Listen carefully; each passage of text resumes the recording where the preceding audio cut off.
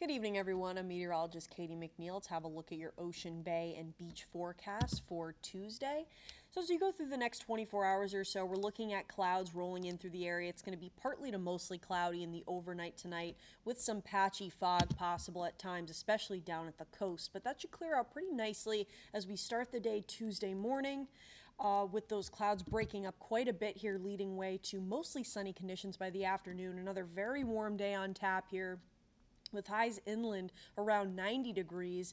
Highs at the coast a little bit cooler with a sea breeze there in the upper 70s to low 80s, but still mild and pleasant if you're planning on heading down to the coast. Evening will be nice as well with plenty of sunshine to end the daylight hours, with temperatures still in the low to mid 70s by 11 p.m. tomorrow night. So great for any outdoor time tomorrow evening. Wind forecast. Winds are going to be light and variable throughout the day here, shifting from the northwest to southerly winds in the second half of the day. Once we head to the afternoon, these winds aren't really going to be changing too much throughout the day, staying light right around that 5-knot mark throughout the remainder of your day on Tuesday. For your overall bay forecast here, that morning patchy fog is going to leave way to partly sunny conditions with some lingering clouds at the coast. Winds, as I mentioned, shifting northwest to south around 5 knots. Waves will be around 2 feet with unlimited visibility, but we are concerned again about the rip current risk.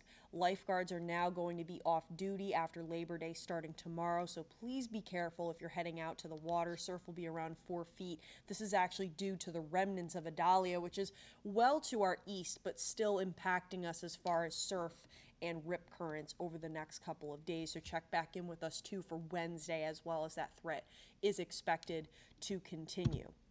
For your UV forecast as well, with lots of sunshine over the next several days, we're looking at plenty of opportunities to catch some sun out there and get a tan, but want to wear that sunscreen with the UV index still at 7 throughout the next several days until really the end of the week, when we're seeing some chances for rain.